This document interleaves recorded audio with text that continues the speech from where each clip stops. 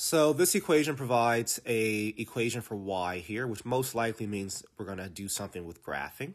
The question goes on to say the given equation relates the variables x and y. For what value of x does the value of y reach its minimum? So we do see that we have a quadratic equation, right? We have a x squared being our highest exponent here, which means that we're going to have a parabola. So the easiest way to answer this question is to graph this on your graphing calculator and look for the vertex, right? So every parabola has a vertex here. That vertex will have an x value and y value. The question is asking for what value of x does the y value reach its minimum. So you'd be looking for the x value here.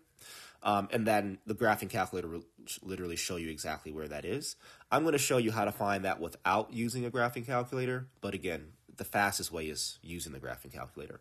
But there is a formula for finding the x value of the vertex of a parabola, and that is x equals negative b over 2a, where, utilizing our knowledge about what a quadratic equation looks like, ax squared plus bx plus c, lets us know that for our equation that we have, since there's no coefficient in front of the x squared, that our a value is 1.